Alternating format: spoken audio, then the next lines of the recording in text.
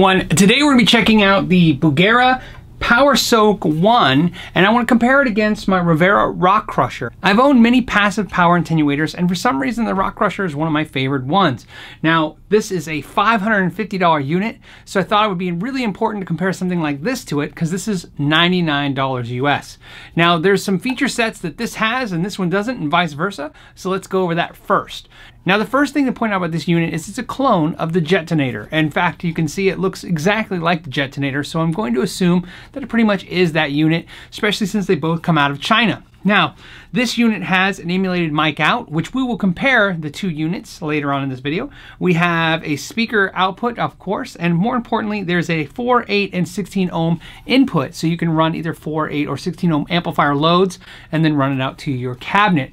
Now, the RockCrusher only lists a 16 and 8 ohm load on the unit. Something else that's noticeable, of course, is the size. Both units are massively different in size. The RockCrusher is very sturdy, well built, and heavy, where this is a lot lighter and smaller.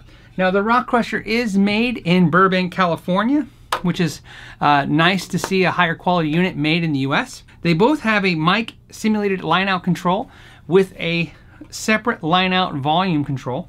The RockCrusher also has two features. It has a edge and warm switch. The warm is to warm up the tone. The edge is to simulate how a mic going to the edge of a speaker.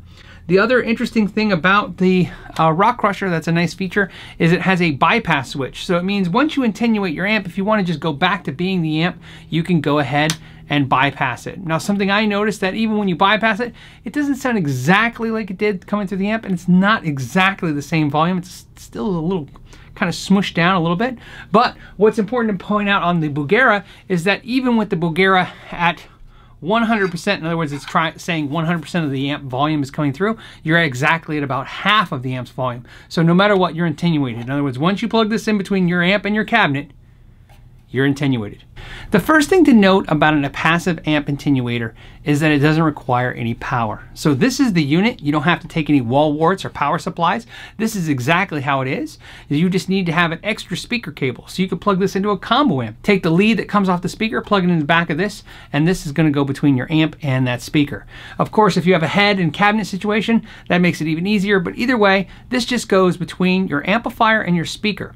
What it's allowing you to do is turn the amplifier up as loud as you'd like it to get the sound that you love. In other words, set the sound exactly where you love it, where it's maybe too loud for stage, at home, or recording, and go ahead and use this to adjust how much of that volume is going to make it to the speaker. So you can have your amp cranked at bedroom levels.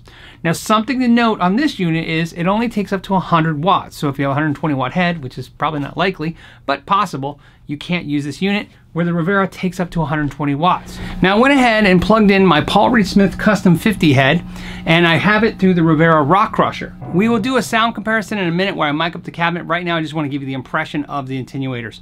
The amp is actually blisteringly loud. Massive difference. Now, the Rivera has a switch that is notched. So in other words, when you clear it, you can definitely feel the click to let you know which setting you're at. Of course, the lowest setting being not quite half. I'm gonna say about 20% reduced. So go ahead and turn that on. Now we'll go, and then as you go, you can keep going until you get to the last switch, which then lets you have this extra dial called Studio, and it can get as quiet as no volume at all. Okay, so go ahead, turn that back up. Go back up. So what I have here is a very comfortable practice volume.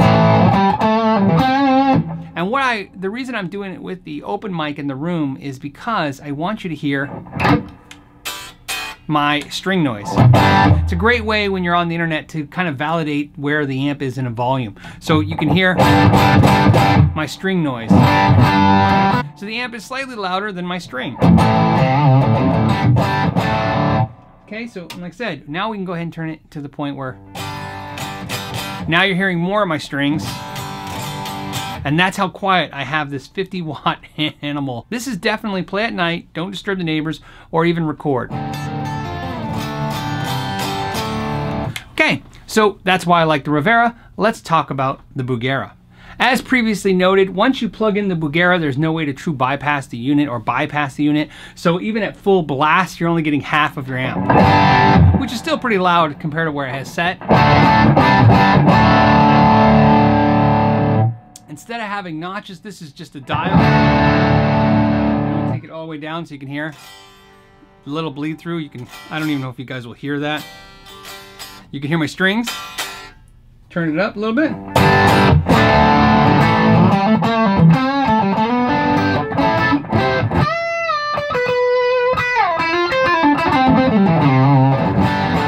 Now, something I figured out real quick with the Bugera was that it got mushy really quick. There's something about it I just didn't really like off the bat. I feel like the Rivera, I was still getting a true representation of the amp that I just had. This sounds like the amp a little mushier, kind of like how the amp sounds when you turn the amp down, a little fizzy.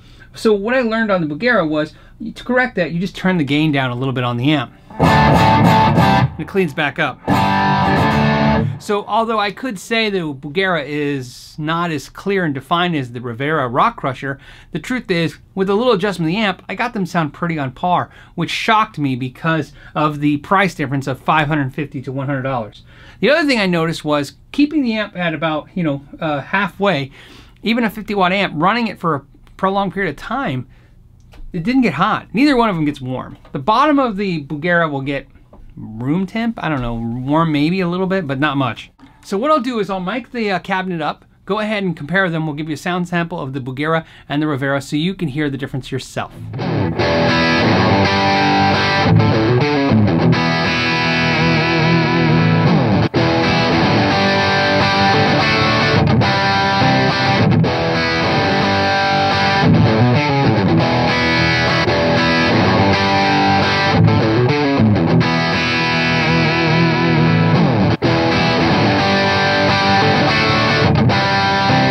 Now, one thing that these things are known for is doing direct recording. So what I want to do is do a little of that. So we're going to run a line out of these things and see how they sound. Which one emulates a little better? So we'll compare the Bugera and the Rivera in a line out. This will be just a line out. You won't hear any microphone.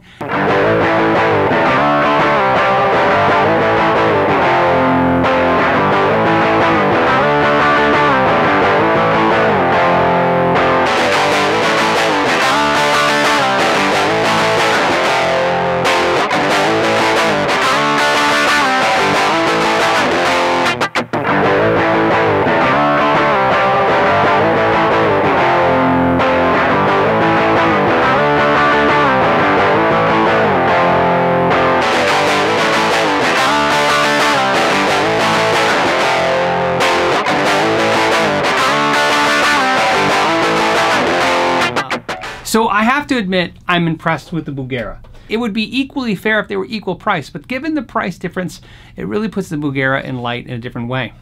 Now, one of the things I was concerned about was durability, but given the fact that this is $100 versus $550, you would have 5 of these have to break, which could concern you maybe in a live gig, but something to think about is that you can buy 2 of these for even less than half of this unit and have a backup. So, and they would also be smaller. 2 of these would be smaller than this. So there's a lot of reasons to win. So if you're asking me, which would I prefer? Well, I think if I was in a store and I A/B'd them like I did today, I would probably just buy the Bugera or the Attenuator if I want to go with that brand name. But for now, since I bought both units, I'm happy with both units. As always, you need to try it yourself to figure out what best fits your needs. Also, if you have other attenuators that you think it's worth checking out, please put those in the descriptions down below too. And also, if you've had good or bad experiences, when I went on the internet and looked at reviews, not video reviews, but written purchase reviews, they both run almost a perfect 5-star review. So it was impressive. And given the fact of what I've experienced with both, I agree with almost every review I saw.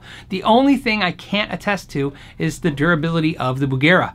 Now, because I haven't had it that long, but that's something, if you guys have experience with that, you can put in the notes, maybe educate us on that as well. As always, guys, I want to thank you for spending some time with me today. This was really fun. And until next time, know your gear.